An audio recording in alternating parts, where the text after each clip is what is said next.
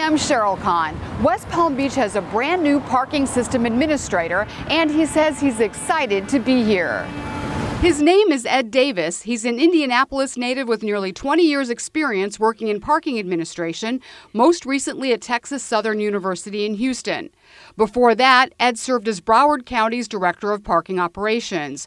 He began his career in parking after retiring from the Army, where he served proudly for more than 20 years.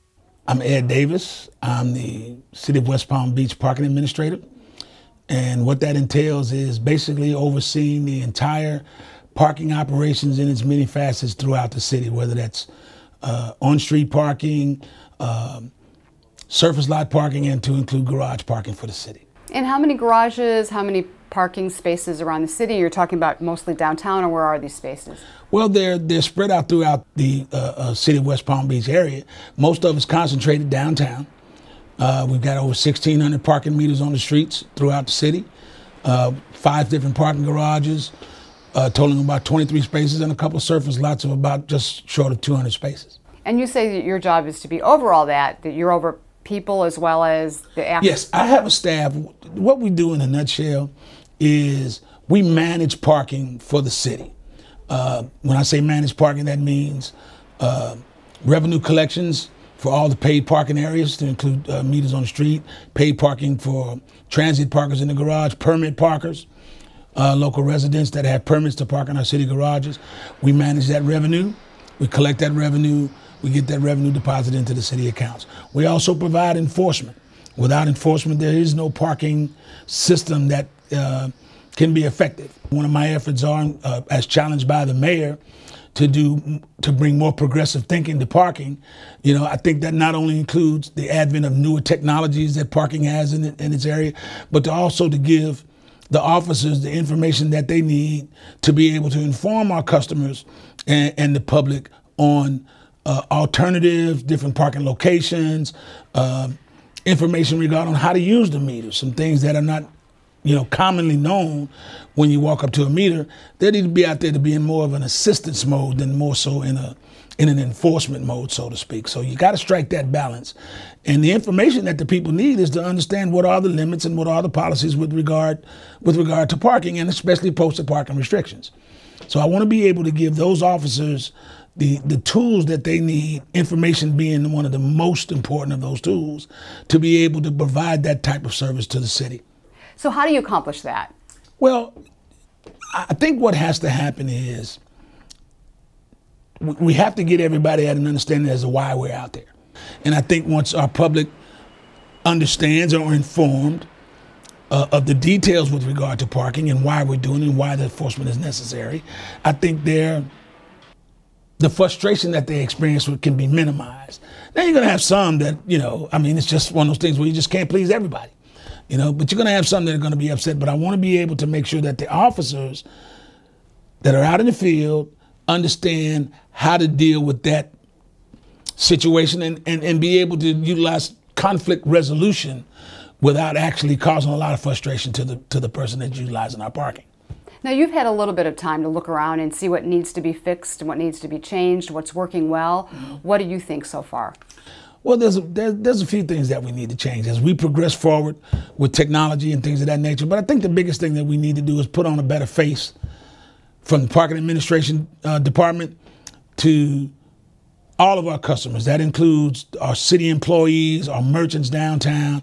We want to be more visible. And we want to be more visible in a way that they know that they can come to us and ask us for assistance and kind of take away in their minds that the only reason they need to call us is when they got an issue or a problem with parking. I tell my staff all the time in the few meetings that I have is that we try to stop using the word problems, and every time we have something that needs some attention, we look at it as an opportunity to excel. And so what do you want to do next? What's your biggest priority?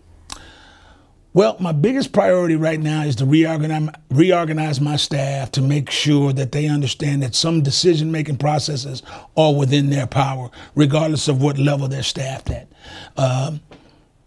I can't do this by myself. But for instance, what can they do that they might not know they can do?